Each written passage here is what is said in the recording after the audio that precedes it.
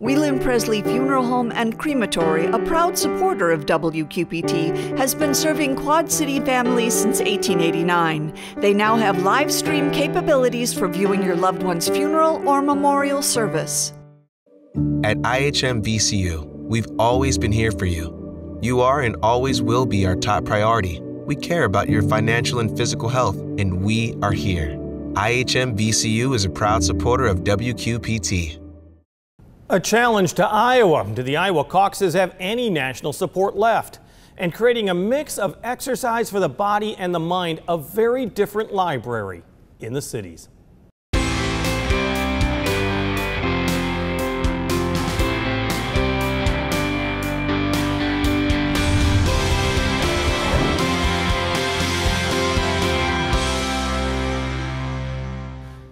The one thing we've learned is that there's very little time between the moment one presidential election ends and another begins. There are already Republicans cautiously testing the waters of Iowa, preparing for a race that won't include Donald Trump, but not angering the former president if he does indeed decide to run. But that's just one of the issues about the 2024 nominating process that needs to sort itself out. The other involves the Iowa caucuses, the race to be first, and the power play that's going on right now. That's why we talked with the new Iowa Democratic Party chair, State Representative Ross Wilburn. You've heard what Nevada is doing. You know that New Hampshire is going to fight against it. What say Iowa? I say that the move by other states to try to move ahead in the calendar is nothing new. It happens every 4 years when the calendar comes out, and we're used to states trying to jump ahead of us, and we're having important conversations with the DNC. My team's working hard to make sure Iowans continue to have a voice during this important process. Let's be honest, it's a huge black eye that 2020 was for Iowa. Is that insurmountable?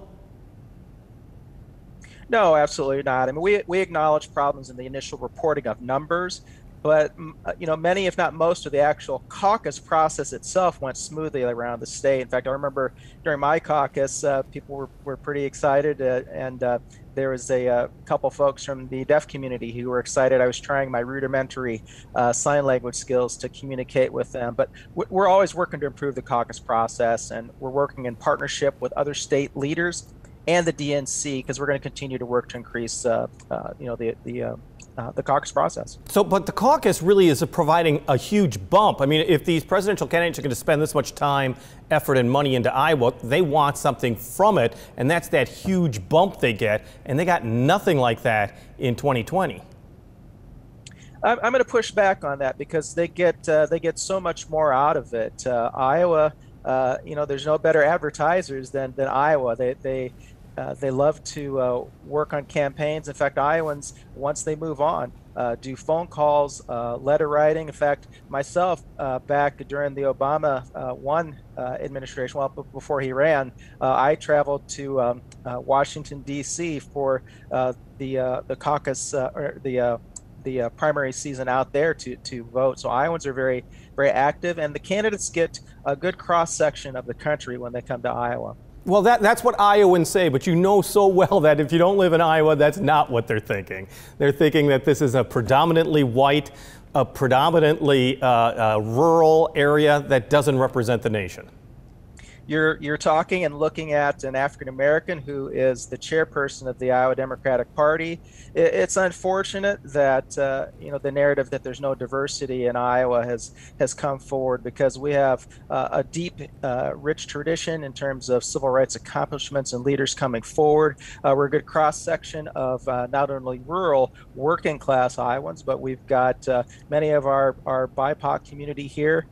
So it's a great chance for candidates, especially if they don't have a lot of name recognition or if they don't have a lot of money, to come here to test out their messages, to hear from Iowans that represent a cross-section of the country.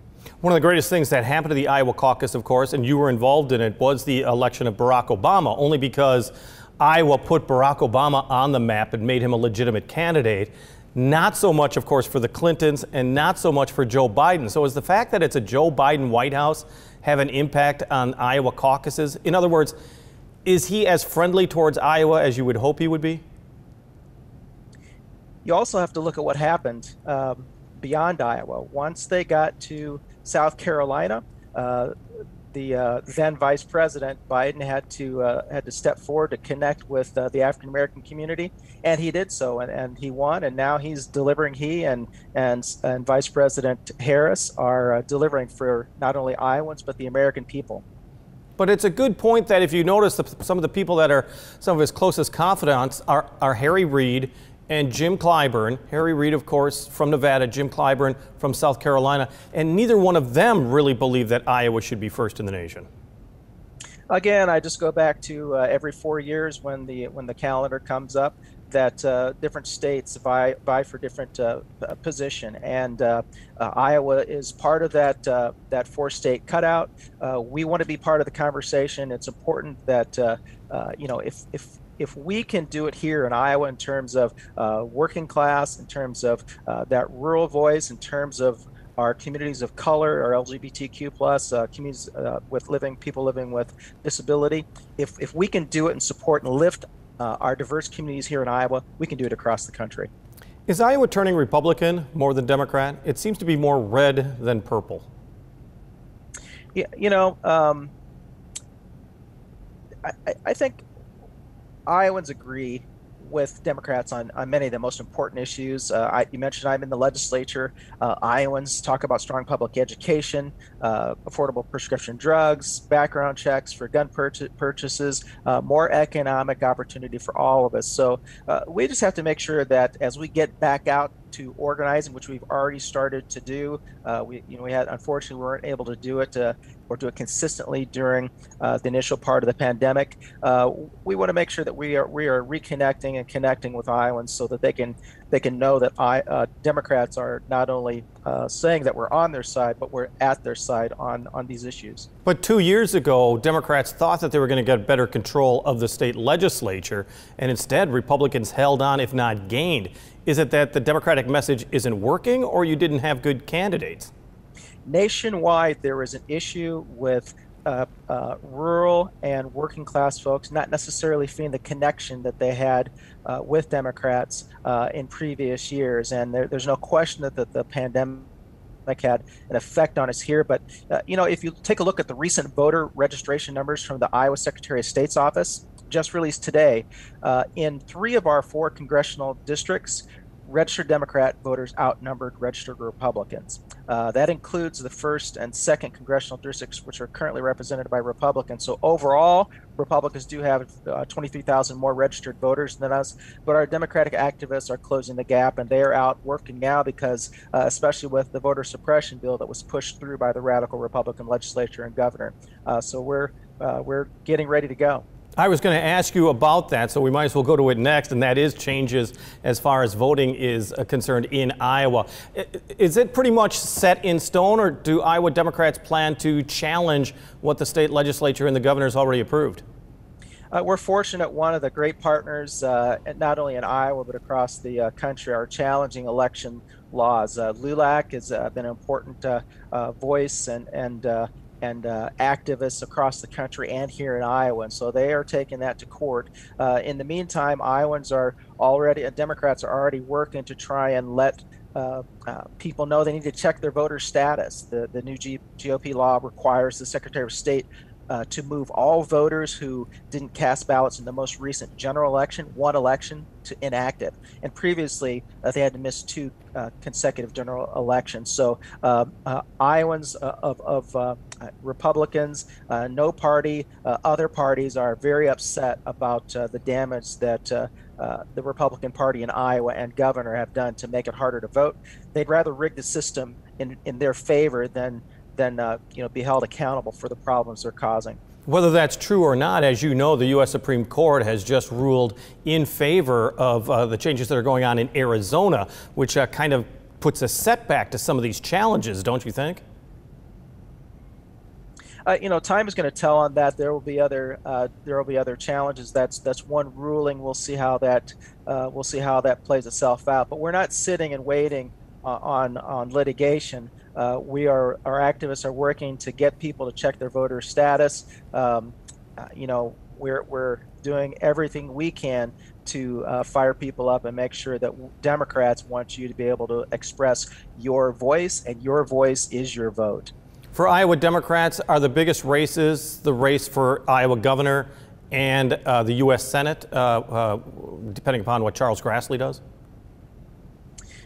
You know, we are working, two parts to that question. We're working to challenge every race that we can. And we're focused on growing our party, on getting out the message and connecting with Iowa Democrats, no party, and moderate Republicans across the state. I've been traveling across the state. Early this month, I was in Fort Dodge and Davenport. I was in Grimes in early June in Red Oak. So west, south, north, east, we are working to connect with Iowans and to get people ready to pay attention to not only the damage that Republicans have done, but what Iowans are doing, starting with what Democrats are doing in Iowa, as well as in Washington, D.C. with you know, every thing the Biden administration has done, getting vaccines in people's arms, as well as the financial support that they are getting, and hopefully the upcoming infrastructure bill. But once again, is it the governor's race and the U.S. Senate race that really top the chart, so to speak, for state Democrats? Democrats are focused on challenging every race we can. Let's talk about what we're seeing in the Republican Party right now. I'm sure that it's nice for you to be an outsider looking in, and we're seeing some candidates who are putting their toe in the water in Iowa, still unclear of what Donald Trump is going to do. Is that surprising to you that people such as Tom Cotton, Tim Scott are sniffing around Iowa, so to speak? Not at all. And you know, while Democrats and Republicans may not agree on much, here in Iowa, we're both agreed on going back to the caucus and First in the Nation caucus. That's one area we are in support. And so, you know, I've been in communications with the Iowa Republican chair, and you know, they are proceeding with Iowa being the first caucus in the nation. So the Republican Party, they've got they have some explaining to do, not only to the American people, but within their party. They've got a radical right agenda that is upsetting Iowans across the board. And so it's not surprising that they are coming here. And it just adds credence to what I said about it's an opportunity for those who don't have as much name recognition, who don't have a lot of money, that they can connect and test their message here, but also potentially have Iowans helping them out in other parts of the country. Once again, a perceived notion, and somewhat a fact too, is that Democrats do very well in urban areas and not rural areas. And you see that time and time again in elections in Iowa, where the pockets of Democratic strength appear to be the cities. What are you going to do to reach out to rural areas to make more Democratic gains in those areas? Mm-hmm.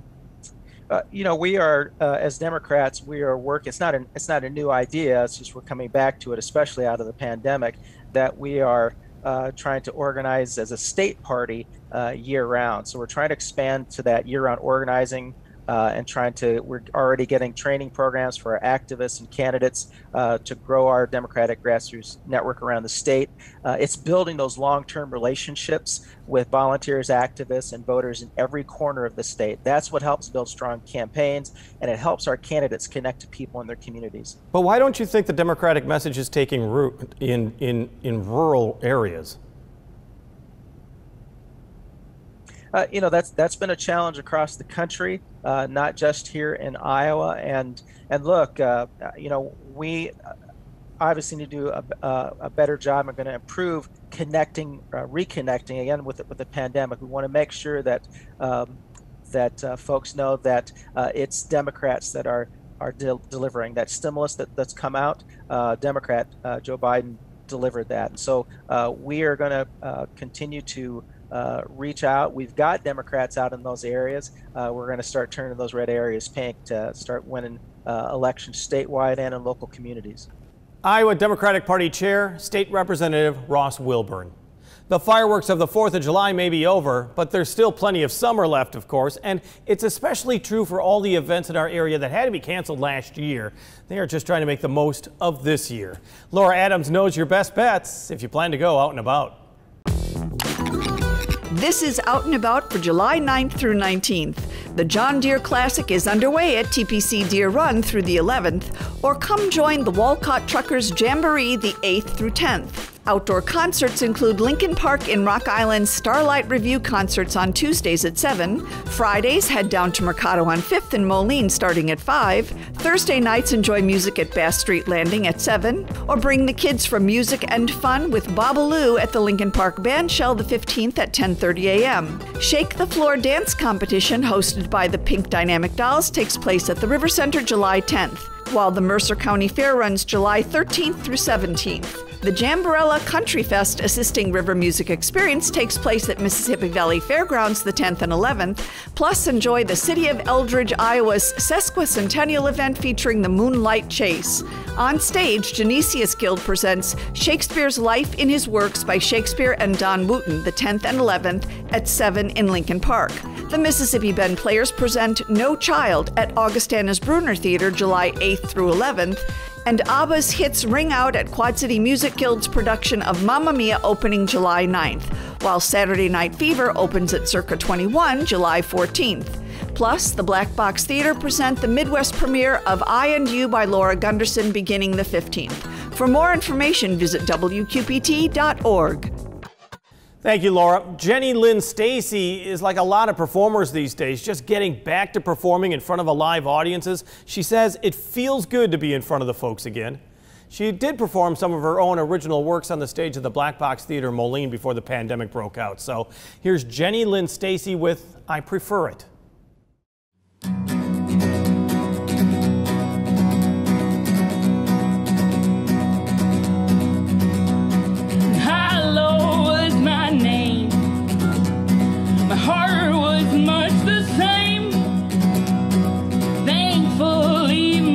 Sorted out in time for a better day. The pause between the takes, when life will give me breaks. Thankfully, my heart sorted it out in time for a better day. In time for a better day.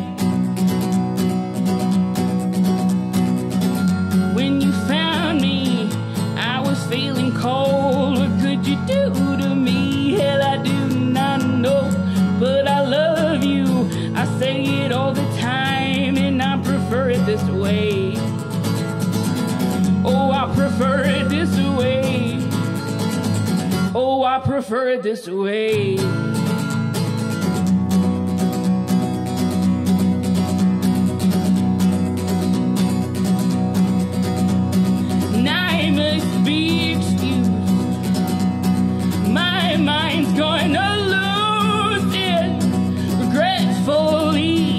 Gone off the trail in time for a better day. In time for a better day. When you found me, I was feeling cold. What could you do to me? Hell, I do not know, but I love you. I say it all the time, and I prefer it this way. Don't you need me? Is this all way too fast? I'm not the easiest to love, hell I do know that. But I dig you, I say it all the time, and I prefer it this way.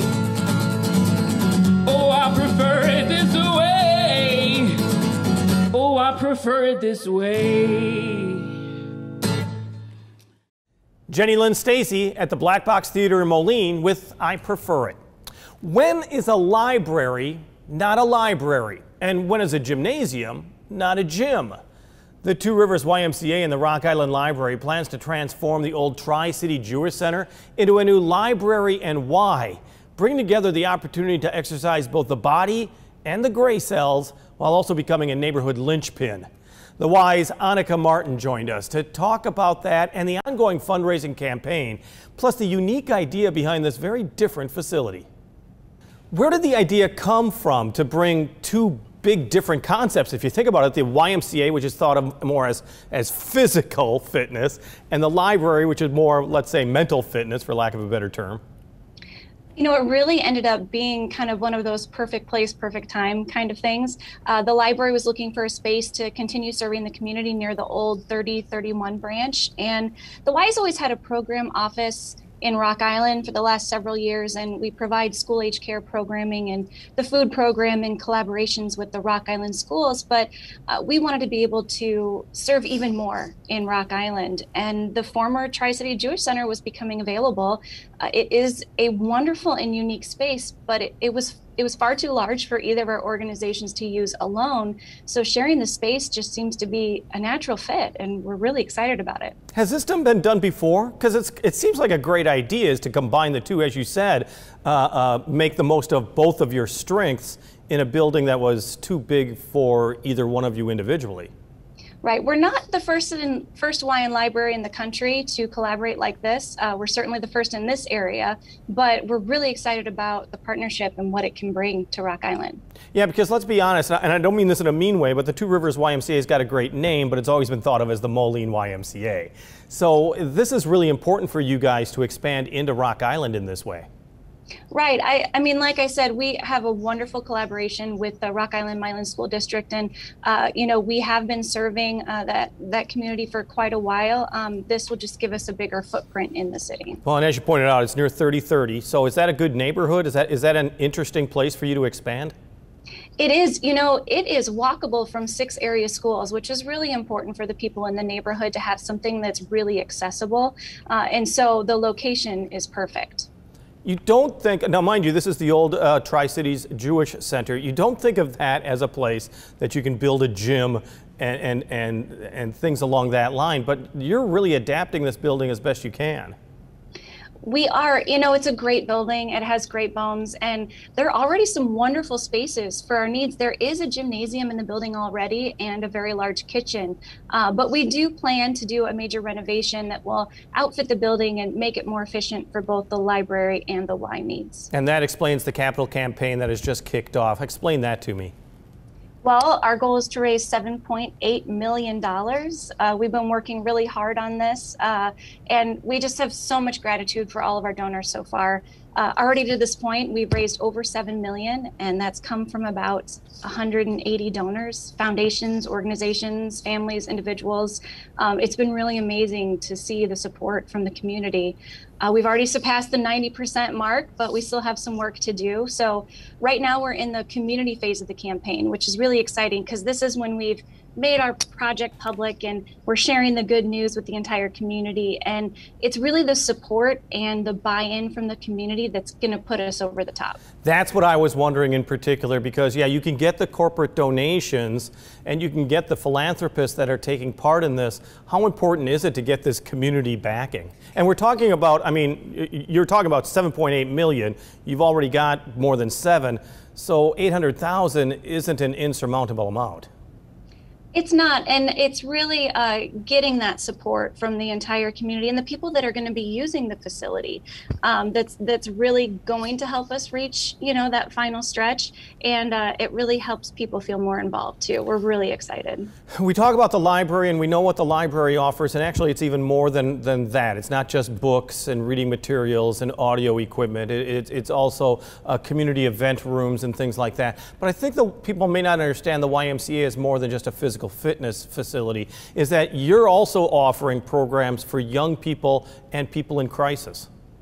That's very true. You know, it is the first thing you think of with this project is working out and books. And you're right, there's so much more to it than that. The Y will have a wellness area like you would expect, but we're also going to have areas for youth programming, classroom areas for chronic disease programming like Livestrong for cancer survivors, and body in motion for people with Parkinson's, and so much more. There's a child watch area, which is a safe place for children to be while parents are using the facility. And the kitchen, there is an amazing kitchen in this facility. The Y has run the Nourish program for a few years now. In 2019, we actually served over 210,000 meals to children in the community at 35 sites across Rock Island County. And to do that, we've been using 3 different kitchens. Our kitchen here at the Y, the kitchen at the Martin Luther King Jr. Community Center, and the Boys and Girls Club. But with this state-of-the-art big kitchen that's already in that facility, we can centralize centralize operations, expand our capacity. And in the first year of operating in that location, we're anticipating serving over 300,000 meals. It really is kind of a new step forward for the YMCA, the Two Rivers YMCA. It's really moving you even further into the new century. It is. We can't wait. Absolutely. So tell me one more thing in regards to the building. You were talking about that it's going to involve renovations, major renovations. How long is it going to take? When do you hope to open? Well, we don't have a complete solid date on it yet. We're hoping for, next summer in 2020, or 2022, I'm sorry. But we already have our construction company and architecture and engineering firms lined up. Everybody's ready to get to work as soon as we can close this campaign. And once again, when we're talking about the campaign, how can people help out? How can people donate? Oh, we have a joint website.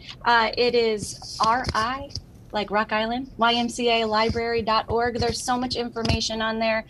You can find out anything you need to know about the campaign and the new facility, as well as give a gift if you are so inclined. And the campaign kicked off just mere days ago. Have you noticed any bumps since then? Yes, this community phase that kicked off, we've definitely been seeing some action. We had a wonderful event earlier this week, and it's been wonderful, and we're just so appreciative of the community support.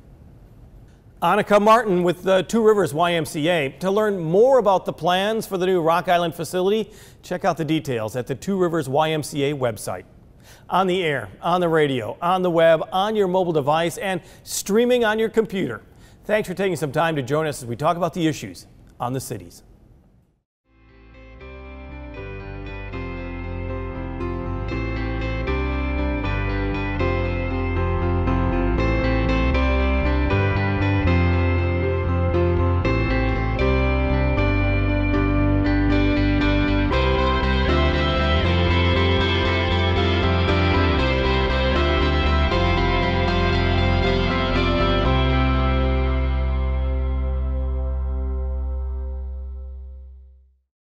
Wheelan Presley Funeral Home and Crematory, a proud supporter of WQPT, has been serving Quad City families since 1889. They now have live stream capabilities for viewing your loved one's funeral or memorial service.